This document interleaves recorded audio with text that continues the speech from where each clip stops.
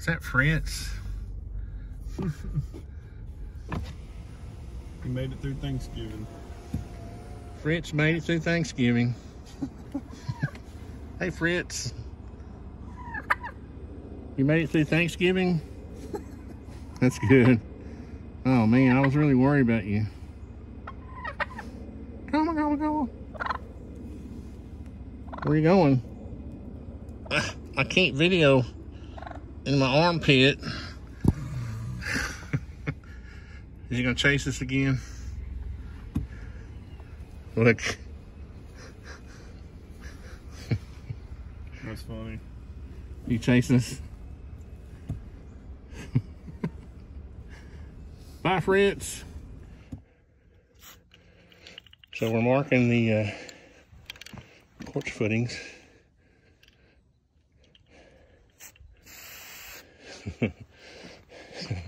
Barrett's working diligently not to get it on the tape. Yeah.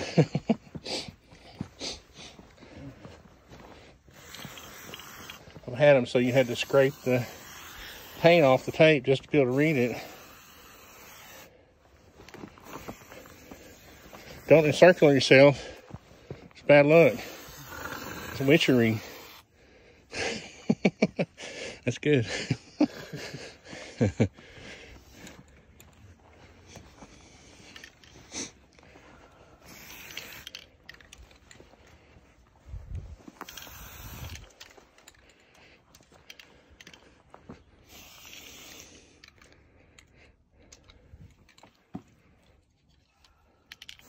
Well, it's cold this morning, but it's kind of chilly.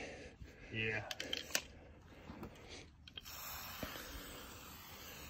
There you go. See, if you stand outside the square, you don't hex yourself. Won't get you. You won't have any voodoo chickens coming after you. We should put a star in there. See what the footing guy does. I ain't digging them holes. Now, admittedly, these are kind of far apart. They're like, what, 11 feet or something. But I'm going to get a beam that will span that distance because let's see if I'll be able to flash a picture.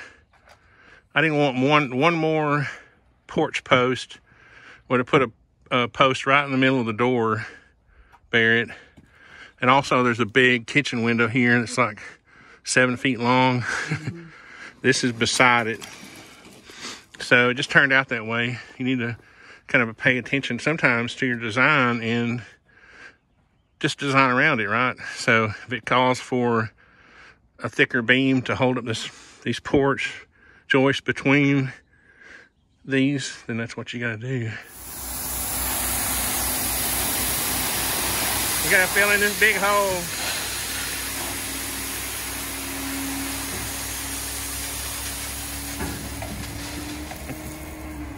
It's gonna take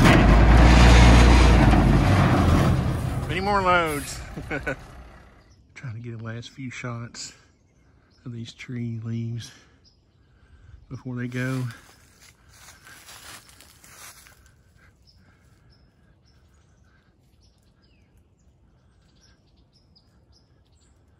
So pretty, juxtaposed with the roughness of the excavator.